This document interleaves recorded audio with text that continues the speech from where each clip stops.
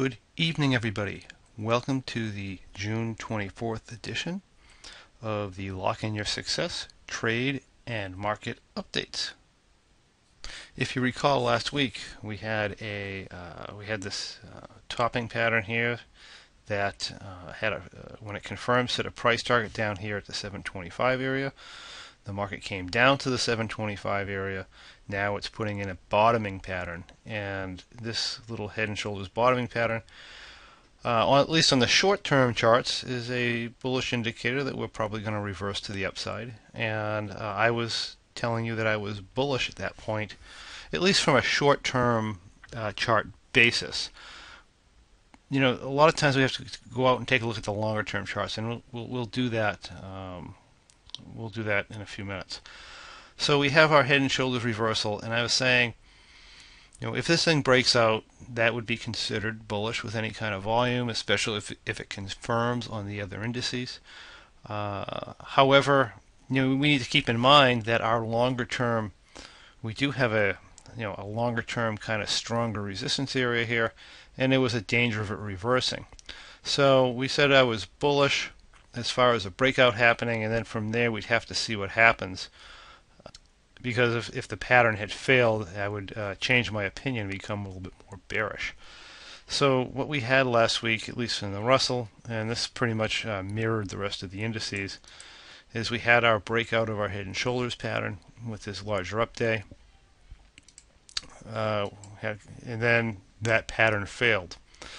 So what this means to me, at least on the shorter term charts, is that I've kind of changed from bullish to more bearish, because any kind of a pattern failure like this is generally considered bearish. Technically, this wouldn't be considered a total failure until it breaks under the 750, because this could just be possibly another part of the, if you look at a longer term chart, you could say this is the shoulder, this whole piece is the head, and now we're actually setting up for the second shoulder now, and then it's going to break higher.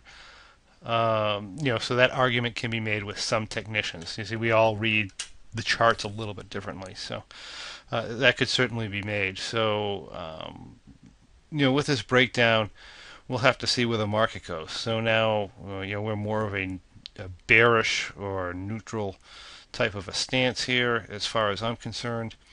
And we get a break of the 750 level, that would be very bearish. I'd be looking for a target down here at the around 710, and then possibly even a breakdown a little bit lower than that.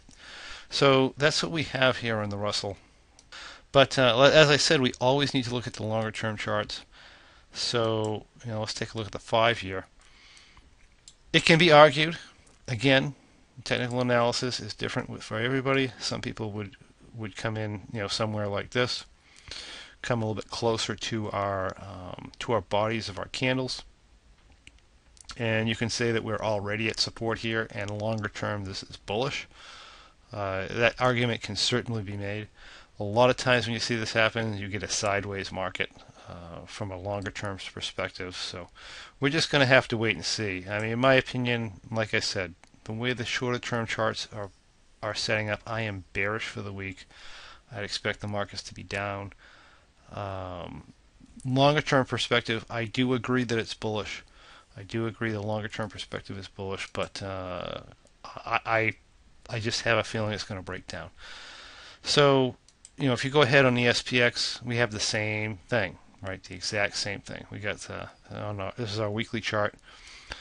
If you use the bodies of these candles, we pretty much tagged the support level and bounced. Again, I think this is setting up for a move lower. I do not think these support levels are going to hold. I think they're going to break to the downside. NDX, same type of thing. This one is nice. This is a real nice setup pattern, actually. Here, again, a nice bounce off of our support levels. And the Dow is the same type of thing. We get a nice bounce off of the support level. Despite the fact the long-term charts are bullish, I am looking at my shorter-term charts, and I'm seeing the bearishness in this. I think I don't think these are going to hold. I think we're actually going to be coming down a little bit. But we'll see what happens. We'll see how the week goes, and we'll go from there. Okay, let's take a look at our positions. Here we have our M3 position for July expiration. We are currently sitting here. Remember last week we were up outside the tent here. We had a nice little pullback. With that pullback, and I talk about this all the time, when you pull back into your butterflies or the market stops, the value really comes into these. If you remember, we were only up like a couple $100 up here. That was the day after we had a fairly large up move, I believe. And what tends to happen to the butterflies when you get a fairly large up move is the value tends to be sucked out of these. And as soon as the market settles in, the money comes back in the trade. And that's kind of what we have here. So we're looking at this being up $1,600. We are still far from our profit target of $3,500. But if the market settles back into this range and holds 750, I shouldn't really have to do anything here. I didn't have to do anything last week. If it starts pulling too far under 750, these 750s are going to end up being rolled back. And of course, if we hang here or the market starts to creep up on us, we are going to be looking at adding some verticals in here to help flatten off our upside.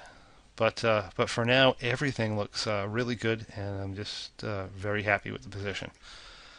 Let's take a look at the bearish butterfly for July, and this hasn't required any adjustments either. We just put the thing on at 750, and we've just been kind of sitting here as the market's been swinging back and forth on us. Last week we weren't up a heck of a lot of money. Now we pulled back into the butterfly a little bit, and we're looking up about 489.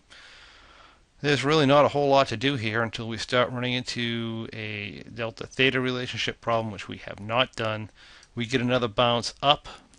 There's a possibility we may run into that, and we'll maybe roll us up a little bit. As I said, I think we're probably going to be down. So if we're down, then how many days from expiration are we here? We are 26 days. If we don't move up, the end of the week we'll be taking this off at our low end profit target. So whether we move down or if we stay the same, if we move up, then then we'll be looking at maybe doing some sort of an adjustment or something. But this looks good as well. Also worthy of note, this is our July bearish butterfly. I did enter my August bearish butterfly on schedule on Friday. I entered a 800, 750, 700 butterfly, and I paid a lot of money for it relative to what I thought I should be paying with the market volatility up like this. It was $11. Prices were high. And part of the reason is because of this pullback here. The the optimal day to get in this, and the day I actually get in some of my live bigger positions here, was the day of this breakout. If you remember, or if you were trading these, butterfly prices kind of collapsed out on us when we broke out of our pattern, which tends to happen, like we talked about earlier. When that did happen, I went ahead and I got in my my other positions at closer to like $9. So it's $200 it cost me by waiting here. But that's, like I said, this is a guidelines trade, and we're doing it straight from the bearish butterfly guidelines. So and they still work out well that way most of the time. So here we're sitting here. This looks fine, and those are the trades that we have on for now.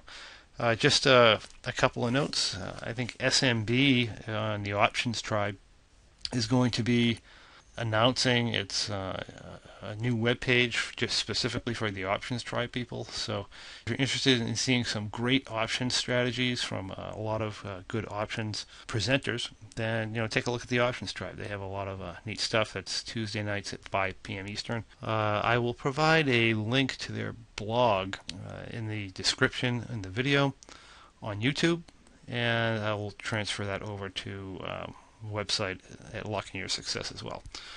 All right, I think that's about everything we need to talk about.